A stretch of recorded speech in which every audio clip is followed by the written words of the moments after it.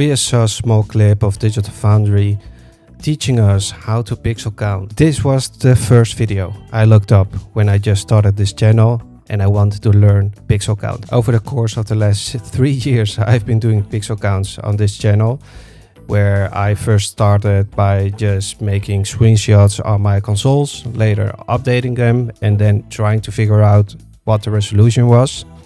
This was not very efficient. After a while I switched to actually making lossless recordings for the pixel counts and exporting a few frames from Final Cut Pro and then trying to determine what the resolution was. It was way more efficient than the first method, but it was still pretty time consuming. The final method, if you can call it like that, was actually a part automation, where I could run this script and export a given number of frames for each video I recorded and also apply a filter on those images to enhance the edges. This was an edge enhancing, but without altering the edges. We can see a pattern here in which I actually try to save time and at the same time get better results. I think this is something everyone wants, but for me it still wasn't enough. I still need to manually pixel count, or at least try to, each single image that is suitable for a pixel count. Even though all these tools and scripts and automation helped me a lot, it was just still not efficient enough.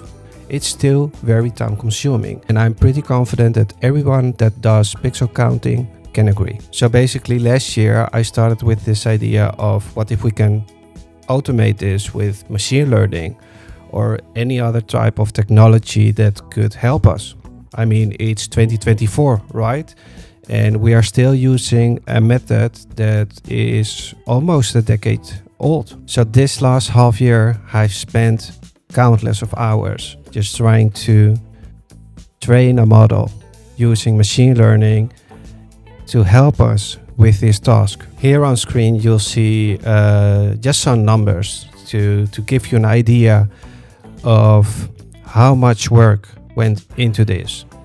And I'm very proud to say that I was able to achieve a 98.4% accuracy of the model. I have prepared a couple of examples just to show you what is possible with this type of technology. Obviously, like I mentioned, the accuracy is at 98.4%. So while it's very trustworthy, we'll still have some false positive from time to time. Also, for those interested in pixel counts, I'm actually working with a developer right now to create an app.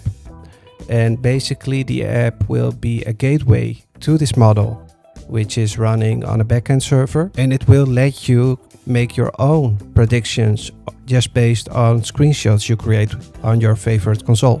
I realize this is a very different and new approach for pixel counts, so I'm curious to hear from you guys. What do you think? Is this something we need to build up on or forget about? Let me know in the comments. Thanks for watching. Take care.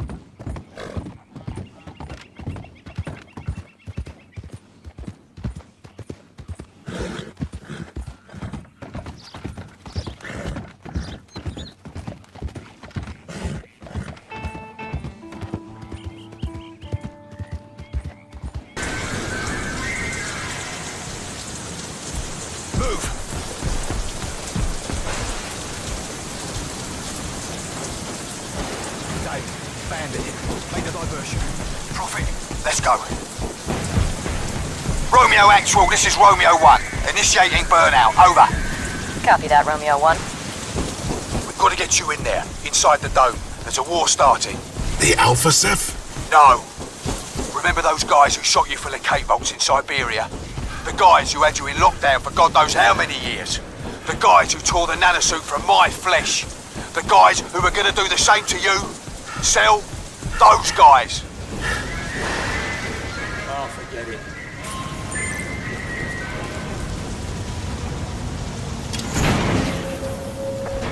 Warning. Nanosuit disembarkation in progress. All non-essential personnel must leave the area. Cell security AI.